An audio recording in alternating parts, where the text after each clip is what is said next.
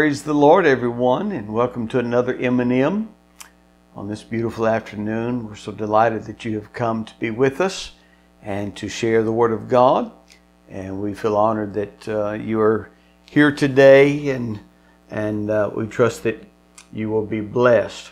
I want to share a theme that I have slapped at and tiptoed around and dealt with in part on a few other of my M&Ms, but I ran across some notes today and thought that it may be worth just dedicating one entire ministry moment to this theme, and that is simply this: faith is an inexhaustible substance.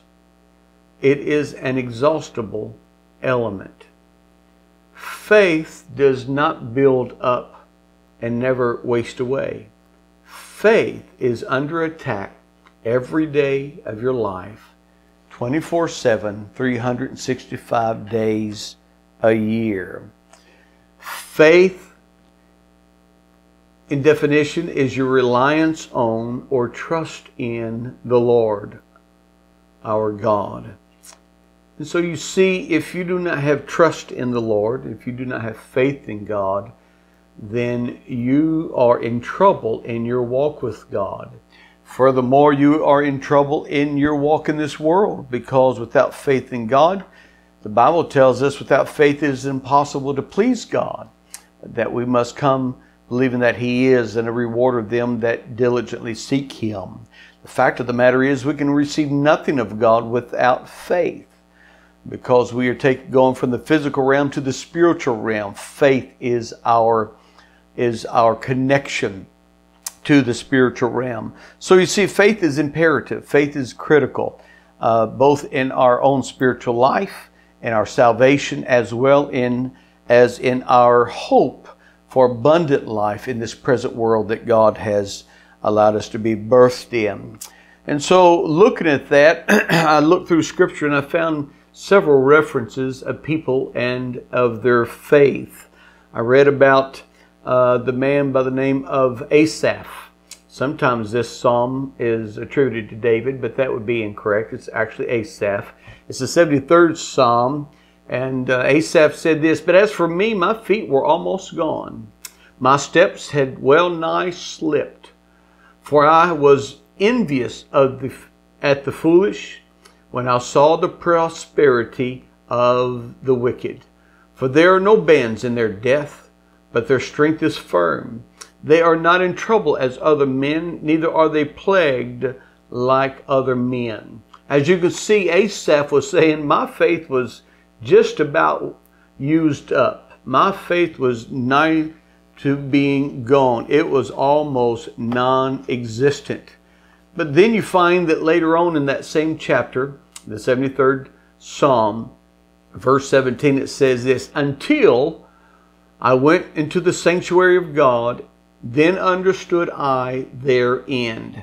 Basically what Asaph is telling us here is that my faith was gone, my faith was depleted, my faith had exhausted itself until I went to church and got into the presence of God, and then my faith was built up and I saw things more clearly. You know, faith is not a matter of whether you're religious or Christian or a follower of Christ or not. You look at the disciples in the 8th chapter of the book of Matthew. There, the Lord Jesus sent them out on the Sea of Galilee to go to the other side, and He fell asleep in the boat while they rowed. You know the storm arose. You know the story of how ultimately they woke Jesus and said, "Master, don't you care that we're about to perish?" Jesus stood there at the bow of the boat and said, "Peace, be still." And of course the wind and the waves, they ceased. But Jesus turned around and looked at His disciples then and made this statement: "Why are ye fearful, O ye of little faith?" These were people that had been followers of Christ. These were men that had heard the ministry of the Lord Jesus, seen Him feed the 5,000, seen Him break bread and do the impossible with it, seen Him open the blinded eyes and raise the dead. But yet, some reason or another, on that day, their faith was not up to the challenge of nature, and nature depleted them of faith.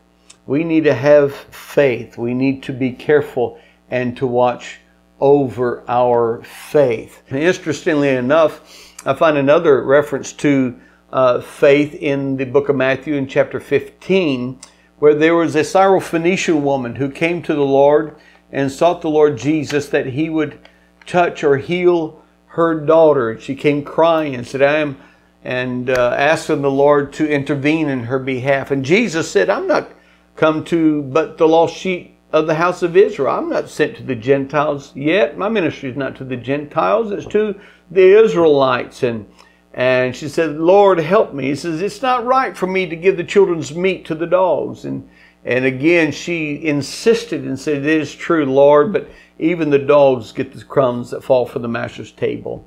And Jesus made this statement in the 28th verse there, Matthew 15. O woman, great is thy faith, be it unto thee even as thou wilt. That woman had faith. She was not a follower of Jesus per se. She was not known to be one anyway. She was not a Jew. Therein was very unlikely even a worshiper at the temple, the Jehovah God that they worshiped there at the temple.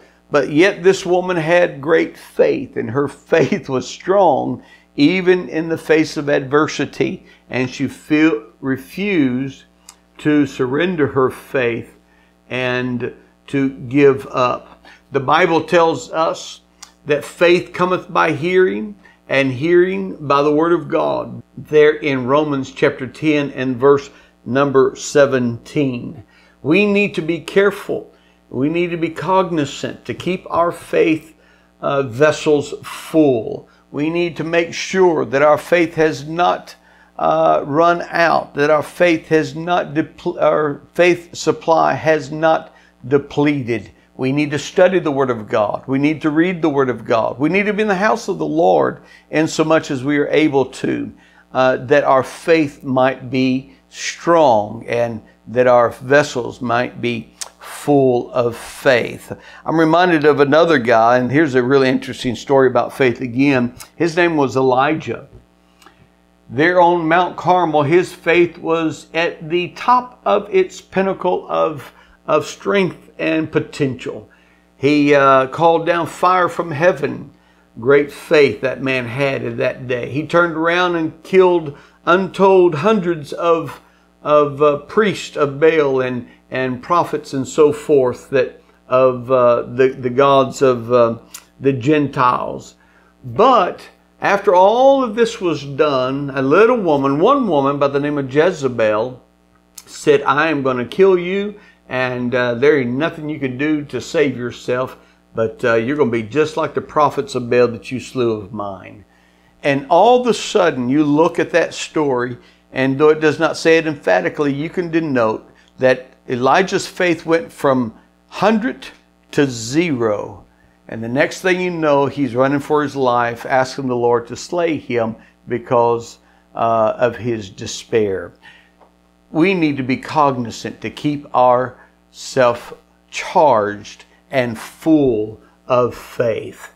I want to close with this verse of Scripture that's found in Jude chapter 20. But ye, beloved, building up yourself in your most holy faith, praying in the Holy Ghost, keep yourself in the love of God, looking for the mercy of our Lord Jesus Christ unto eternal life. What am I trying to say to you today? Is very simply this. Faith is an exhaustible substance. It is an exhaustible quality. It is something that will dissipate if it is not maintained. And in the face of adversity, like Elijah had, faith can dissipate more rapidly. Some would even suggest that Eve lost her faith in the Word of God through the temptation of Satan there in the garden. Watch over your faith. Make sure that your faith detector is online. I was walking through the hallway today and I looked up at the ceiling and I noticed that we have a smoke detector.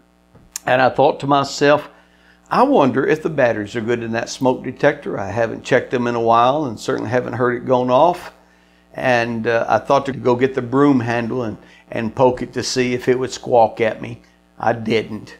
But in the same wise, sometimes we need to get the broom and just kind of push our faith indicator. Make sure that our faith is on charge.